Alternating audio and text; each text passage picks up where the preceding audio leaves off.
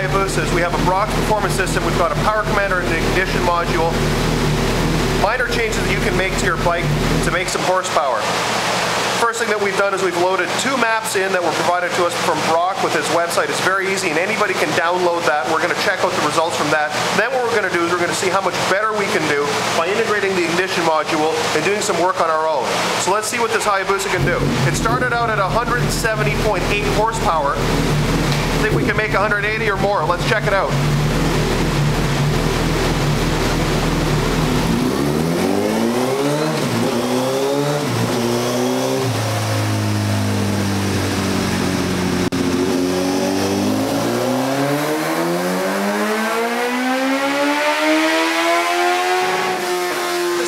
That with the few bucks spent on this bike out of the box, visiting the right websites, buying the right equipment, you're making already 180 horsepower right here in a consumer level machine. There's been no modification done to the engine.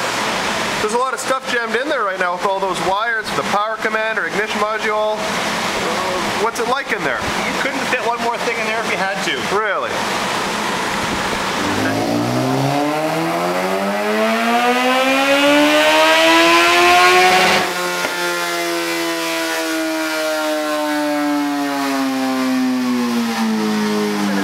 Made 181.8 horsepower SAE. We're at sea level. We are at 70 degrees ambient temperature, so conditions are pretty standard here. This bike is now mapped and ready to go. We made 179 point something with the Brocks, and we made 170.8 stock. So what you can do is you can get something going like this. Basically, our gains with this bike are almost 9 to 10 horsepower with the Brocks, and then another 3 to 4 horsepower with a little extra work. All right.